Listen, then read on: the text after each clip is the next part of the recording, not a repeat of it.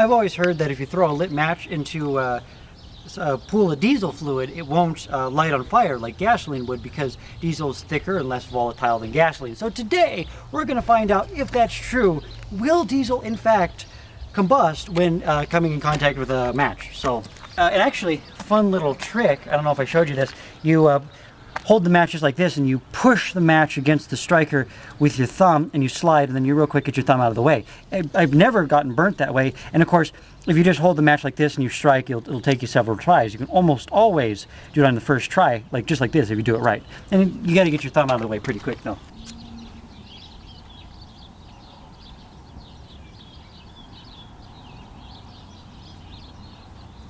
Oh shoot, I got the diesel on the match and it's burning, but it seriously won't light.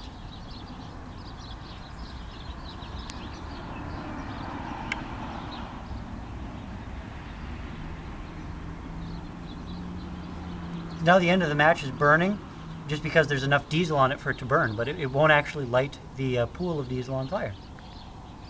It absolutely will not.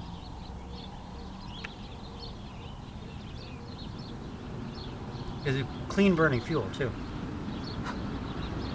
Well, there we go. That's pretty conclusive. So remember, if you spill diesel fuel everywhere, just light matches and throw them around and freak people out, because it won't light. If you get it hot enough though, I guarantee you it will, because it'll start evaporating fast enough that it can sustain fire, and that's when you get a problem, because then the heat from the fire heats the diesel more, and it's kind of a perpetual, until you have like a massive fireball. And so thanks for watching. Make sure you like, subscribe, and stay tuned for more episodes. Pretty soon you're going to have to take your union mandated 30-minute break from your mining job.